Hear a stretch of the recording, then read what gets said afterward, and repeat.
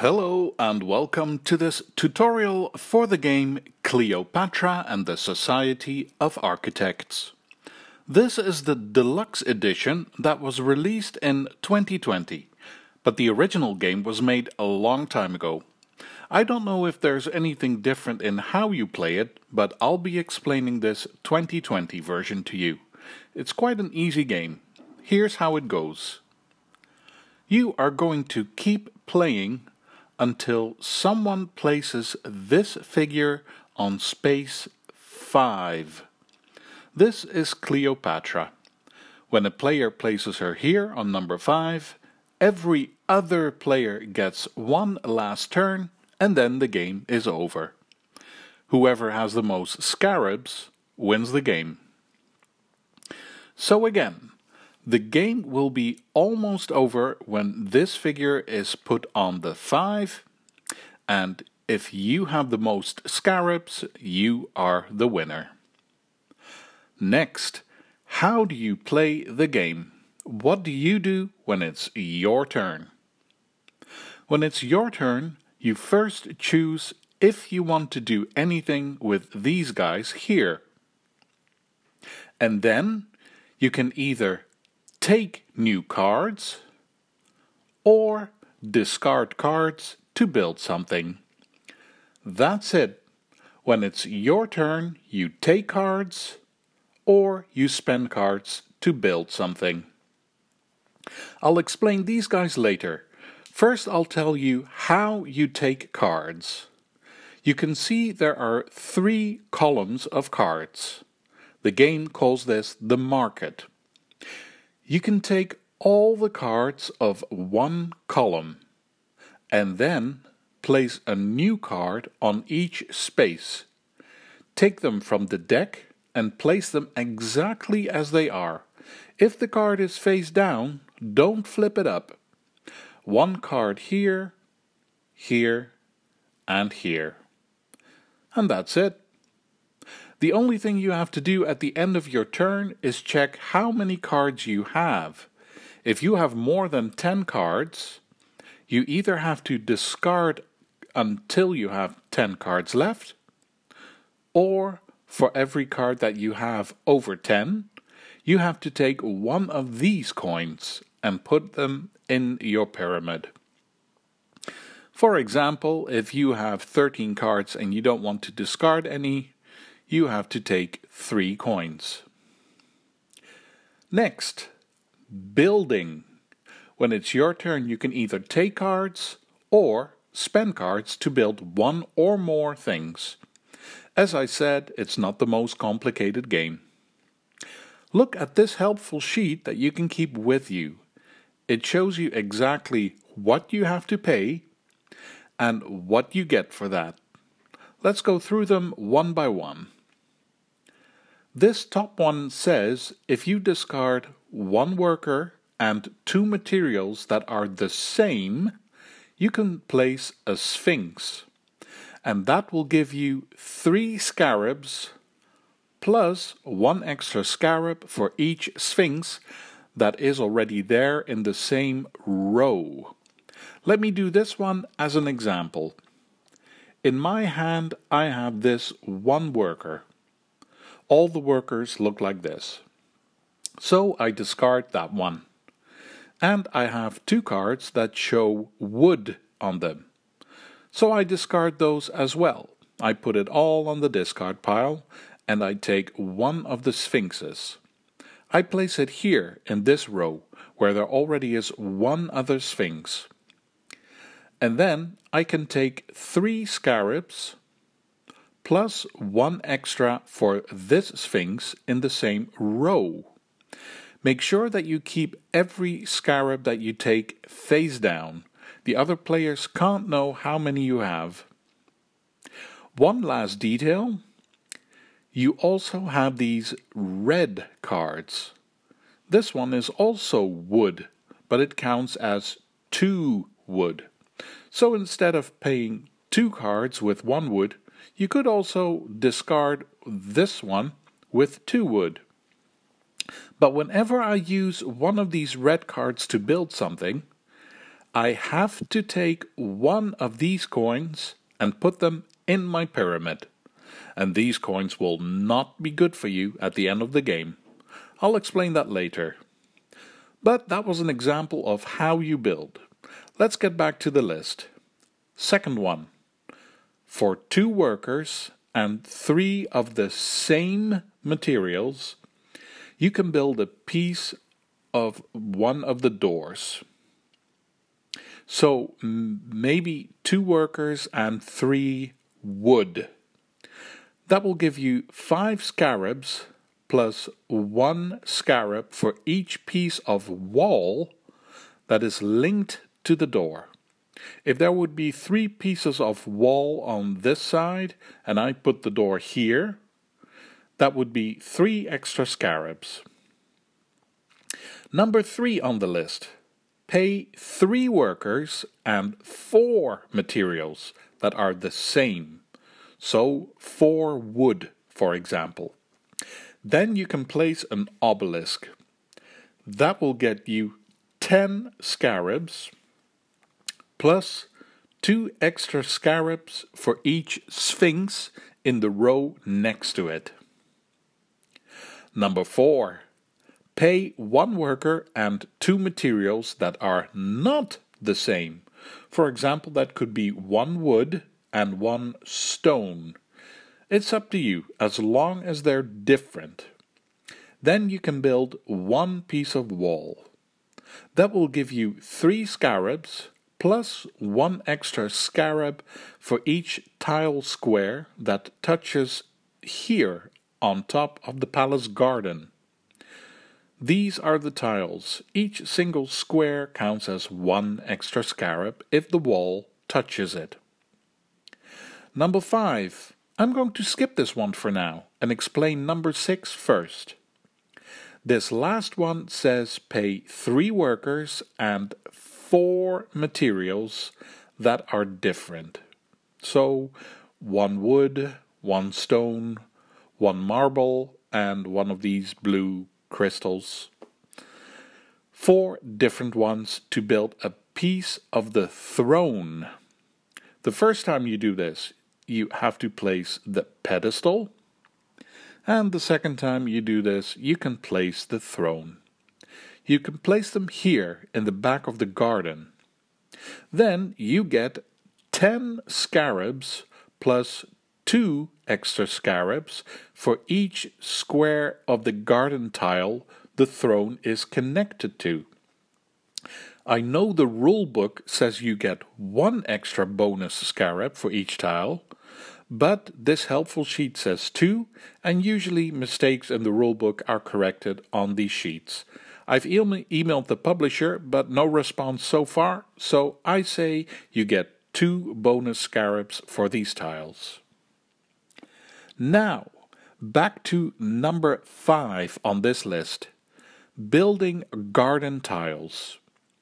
You have to pay 2 workers and 3 materials that are not the same. Then you can take the piece that is on top of the stack and place it somewhere in the garden. Then you get 5 scarabs. And then you can choose which extra bonus you want. You can either take 1 extra scarab for each palm tree that you placed it on top of. Or you can choose to place one of your own statues in the garden. But there are rules for that. Let me explain. You can only place one of your statues if you have cut off a space in the garden that can never be covered by tiles later in the game. For example, if I take this piece and I place it here, then I've created this space here. Since all the garden tiles are quite big, they could never be placed here. Because then I would either have to hang it over the side of the wall or place it on top of another piece, and those are 2 things you're not allowed to do. So this space can't be covered by tiles ever again. And that allows me to place one of my statues in that space. I leave it there for the rest of the game. No other players can place a statue there. But what do you do that for? You remember that sometimes you have to take these coins. And these coins are bad to have at the end of the game. When the game is over and you do the final scoring, you can place one of your coins on each space in the garden where you have a statue. So I could place mine here. And then I have less of these bad coins. One last thing about building garden tiles. After you have placed one of these pieces, you have to do a check. Take the top piece from the stack and see if it's possible to place in the garden. If it is, put it back and you're done. But if that piece can't fit anywhere, you have to discard it from the game. Then you check the next piece if that would fit and do the same. Keep going until there's a piece on top that does fit, or until you have discarded every single piece from the game. In that case, this garden section is finished. But that's all you can do when you choose to build. Let me quickly repeat that. When it's your turn, you can take cards, or you spend cards to build one or more of these things. This is the price, this is what you can build, and this is your reward. When you want to during your turn, you can build multiple things. Whenever a certain section of the palace is finished, you move Cleopatra forward one space. For example, if you have placed both of the obelisks, that section is done. There are only 2 obelisks to build, so it's finished. Then you move Cleopatra forward. When Cleopatra steps onto 5, every other player gets one more turn, and then the game is over. 2 last things to explain what you can do during your turn. As I said in the beginning, you can first choose if you want to use any of these guys. They will give you something special during your turn, but there is a price, of course. If you want to take this one, you have to pay 3 scarabs. If you want to take this one, you have to take 1 of the bad coins and put it into your pyramid. These ones cost you 2 coins. And for this one, you have to take 3 bad coins. When you've had your fine, you can take the person you want to use and do your turn. At the end of your turn, you slide every person 1 space to the left and you place the one you used all the way at the back. I can explain all of these to you because it's very easy. You take this one, you get 2 discount in materials for everything you build this turn. If you take this one, you get 2 discount for every workers you need to build this turn. If you take this one, you get 4 extra scarabs when you build something this turn. This one lets you take 4 cards from the deck before you do anything. And this one says that during your turn you can take cards and build something. So you can do 2 things instead of 1. And the last thing to explain is this. If you look at Cleopatra, you can see there is a line between space 3 and space 4. If you move her figure from 3 to 4, the game stops for a moment and all the players have to do something. What that is, you can look up in the rulebook. It's easy, but I don't want to overload you with too much information, and it will be a while before you reach this point in the game. So all there's left is scoring at the end of the game. The game is over. What happens now? Step 1. Discard all your cards. For every red card that you discard, you have to take a coin. Step 2. Lift up your pyramid and see how many bad coins you have. Step 3. If you have a statue in the garden, now is the time to place your coins on each space there. Step 4. All the players count how many of the bad coins they have.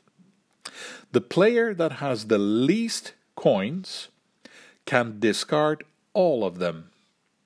And then all the other players can discard that many coins. For example, player 2 has only 3 bad coins, and that is the lowest number of all players. So player 2 discards those 3 coins. And then every other player can also discard 3 coins as well. Step 5. For every bad coin that you still have left after all of this, you have to pay scarabs. The rulebook shows you the list. If you have 1 bad coin left, you have to pay this, and so on. And after all of this has done, whoever has the most scarabs left is the winner. When the game is over, just take out the rulebook and follow these steps. We're done. This is how you play Cleopatra and the Society of Architects. I hope you feel you understand how it goes and that you'll enjoy it. Thank you for watching this tutorial and see you for the next one.